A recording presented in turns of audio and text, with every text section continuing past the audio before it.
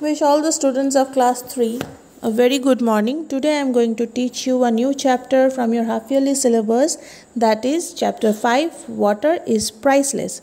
So all of you go to page number 40. This story is about long time back ago when people means king and the prince, they used to poach animal, they used to hunt animal. But nowadays hunting is banned. If anyone will hunt animal, that person will go to the jail. So long time back ago, once a king went into a jungle for hunting. One day, a king went into the jungle for hunting. He spotted a deer. He followed it deep into the jungle. Suddenly, he saw a deer and he ran after the deer deep into the jungle by following it. Suddenly, the deer went out of sight. But inside the jungle, there is lack of light, sunlight. And the deer could run very fast. Maybe that is the reason why the deer went out of sight, out of vision. The king came out of the jungle too tired and thirsty, but he found no water. Then what happened? The king came out of the jungle and he was very tired and very thirsty because he was running after the deer, and unfortunately he also lost the sight of it. But he found no water. There was no water in the jungle. He sat down on a rock. He felt like dying of thirst. Now this thirsty and tired king sat down on a rock and he was feeling as if he will die out of thirst. After some time, he saw a man carrying water. When he was sitting on the rock, suddenly he saw a man who was carrying some water. The king asked for water to save his life. Now the king asked that man to give him some water and save his life. But what did the man do? The man put a demand for his kingdom as a reward. The man demanded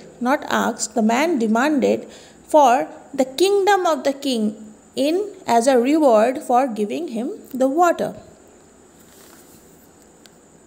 The king promised and the man gave him water.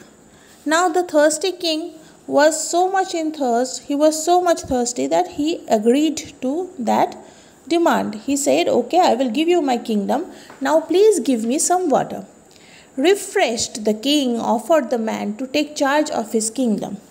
Now after drinking the water, when the king was feeling quite refreshed and his thirst was fulfilled by the water that was given by the man, this king offered his kingdom to that man and asked him to take charge of it. The man burst into laughter.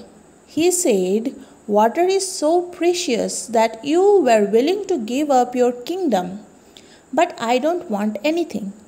Now, as soon as the king offered to take charge of his kingdom to that man, the man burst out into laughter and said, "Is water that much precious that you are even willing to give up your kingdom to me? But I don't want anything." Then the man said that, "I have a request. Never waste water. Please ask your public also never to waste water. Every drop of water is precious."